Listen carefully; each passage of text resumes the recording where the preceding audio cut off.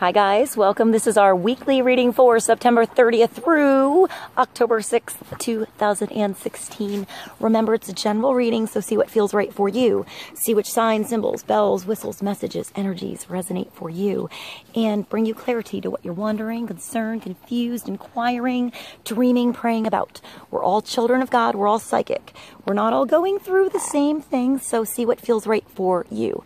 It could be one sign that brings you clarity. It could be the whole reading. It could make sense later. In the end, always use your logic and intuition together to make sound decisions based in love for the highest and greatest good of everyone involved in the situation and so on. So we're all uplifted in love. See how it feels for you, how you ride. These energetic waves that come through here is always up to you in the end. Is it your wave? Is it not your wave? Are you waiting for another wave, preparing for the wave, crashing into the wave, riding that wave, or ignoring the wave? It's always your choice in the end.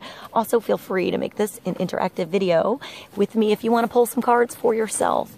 And be sure to check out the links I provide below. Show your love and support to the artists and musicians. And I find there's always further signs and symbols for the reading. All right, I love you guys, and I'll see you soon.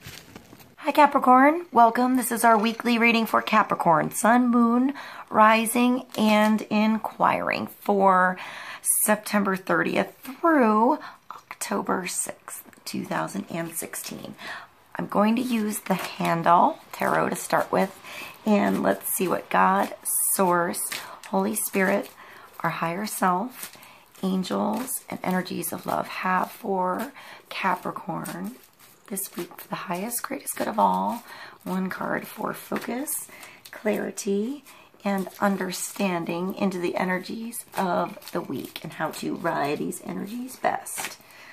Let's see what we have for Capricorn. One card. Hold on, Mannex. Hold on. You have to multitask here, Capricorn. All right, so the Mother of Swords in the South. That's the Queen of Swords. So perhaps there is an air sign, a protective mommy figure. I feel like she's mature. She's, yeah, she's someone who protects, who provides. Maybe a single mom, you know, a single mother. Maybe you had a single mom, or somebody you know is a single mom. I don't know why I'm getting single mom off of this Capricorn, but I am. And it's Newt. So, when I think of Newt, I think of her as like the stars, the heavens, as something protective above us. Almost like protective angels, energies. See how she's sort of like protecting what she creates, protecting what she sees, what she nurtures. I also see an alignment in chakras here. I see a lot of star energy. So perhaps there's something in someone's chart, astrology, well, saying that, the Mother of Swords of the South, if this was an air sign, it would be like a Gemini, a Libra, or Aquarius energy around you in your chart, or thinking clearly, protecting children, protecting the innocent, learning from past hurts, being a warrior, you know, seeing it all and understanding a lot, being very witty, very sharp, very clear, you know, seeing a clear way, the clear path, the clear skies, seeing the bigger picture, knowing how to protect, seeing through bullshit, you know, seeing through lies, seeing through, yeah, what isn't true, seeing value and protecting value and helping even like where there were faults, where there were flubs, where there was falling down. She helps you up and she helps you see how to get through that and to get above that and to work through something. So this could be a helpful figure around you, a protective figure around you, Capricorn. I feel like this can be you, you know, just, I feel like a lot of ways it can be you, but thinking clearly, maybe being a little bit disconnected with situations so you can see it clearly. trying to look at it through a different perspective, a different angle, looking at something upside down almost. You know, I feel like she would have a totally different perspective of the floor than this perspective here. Making a bridge, reaching out, something like that. All right, let's go to the Earth Magic Oracle cards and pull a card for Capricorn for further clarity on the Mother of Swords in the South, Queen of Swords for Capricorn. Fog, veiled. So maybe you're, you know, I feel like this can be protection. This can be, yeah, like a veil of protection, a veil of perception, a veil of, I see like different colors.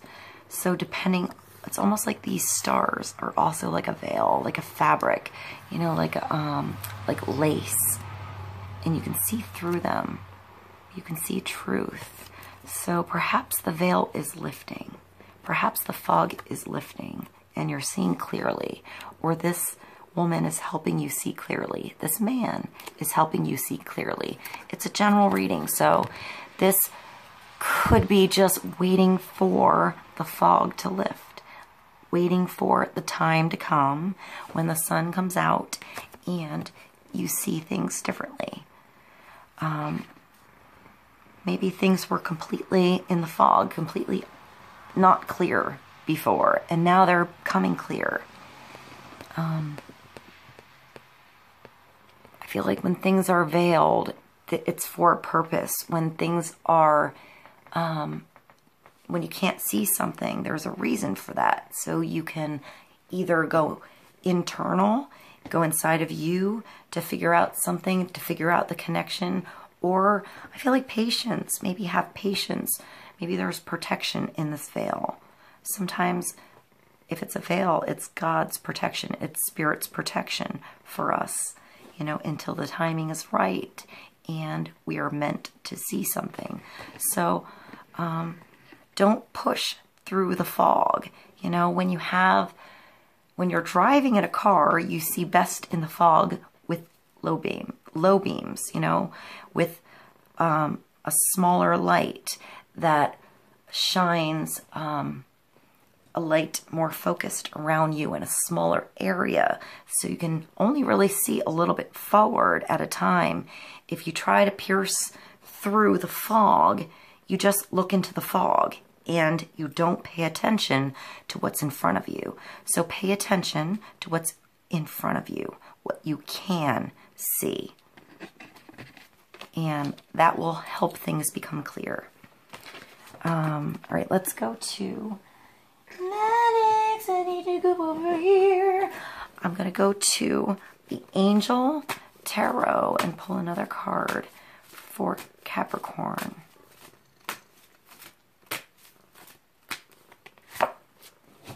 And the Knight of Water. So, learning to understand and ride emotions. Diving deep into emotions, rushing into something, sometimes because of emotions, or somebody else rushing into something because of emotions. But you learn a lot because of this. This is like a younger energy, water sign, Pisces, Scorpio, Cancer, but it's learning to ride your emotions, learning all about Prince Charming, Princess Charming. It's a general reading. It's rushing into something because of how you feel. And having an experience because of how you feel. Learning to ride these waves. The Knight of Water he hasn't perfected, she hasn't perfected how to ride all of these waves of emotion yet. But he or she is completely willing to get on board and learn. So it's somebody emotional, romantic, enthusiastic, and contemplative, like sweet and sexy, daring and adventurous. Like a nice package, I feel like, comes along with the Knight of Water. They're learning, you know, about all their attributes still, but they're still always a pleasant, beautiful, perfect package exactly as they are. And I feel like others recognize that. It's a male or a female, you know, but I feel like it's definitely an emotional sign, emotional energy, watery energy, energy that sort of moves with the flow. But waters has different elements. It can be harsh. It can, you know, crash into something. It can freeze up. It can, you know, get through something and you never notice it going by. It's very soft. So the Knight of Water could also be like a message, like an invitation, something like that, like getting on board, getting on the horse with the Knight of Water. But it's falling in love, wedding proposals, the need to balance your emotions, and an invitation to a social event. So maybe there's a chance to get on board something, Capricorn, that, you know, lifts the veil a little bit, brings like the stars out. You see things clearly. You're riding your emotions freely. Maybe this is somebody else riding into your world to help you feel a little more free, alive, kind of like you're falling in love again, you know?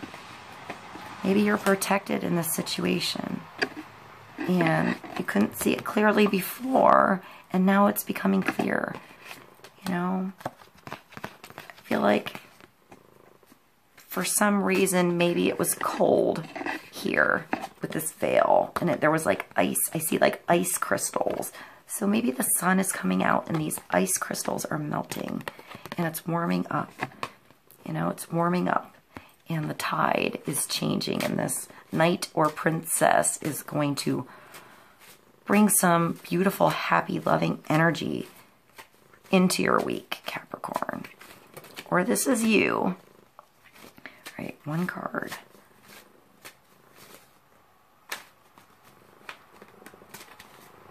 For Capricorn. And that's the 8 of Pentacles. So I feel like 8 is infinity. It's wealth. It's prosperity. It's lessons learned. It's digging in the dirt and having abundance come back later because of all the hard work you put into something, the energy you put into something, the wealth of experience.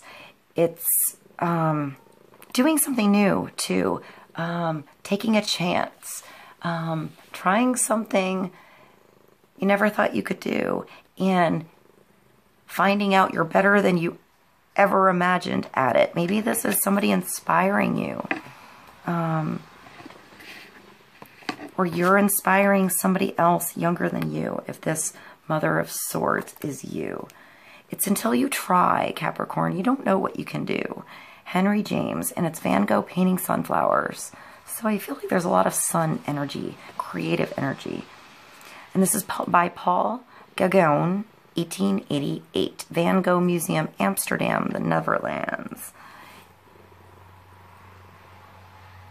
So I always think of this scene, like this guy who's like a musician or like an accountant or something got the chance to hang out with, this is totally what I just envision every time I see this card. Like somebody totally different who just happened to know Van Gogh, hang out there, and he's like, yeah, I always wanted to paint. I always thought it'd be good, but I never tried. And Van Gogh was like, just grab a paintbrush, try. And he's like, I don't know what to paint. He's like, paint me. I'm going to be here for a few hours working on these sunflowers. Let's talk and you paint me painting this. And he did a pretty good job. You know, it's pretty good. It's pretty awesome. Perhaps this guy had no idea his painting would be so good. And the whole experience was fun. It's like he hung out with a friend. He hung out with the artist. He allowed himself to be free and to do something different. And who knows where this painting brought this man, you know, afterwards. You know, we're talking about it now, so it did something special. All right, guys, I hope this was helpful for you.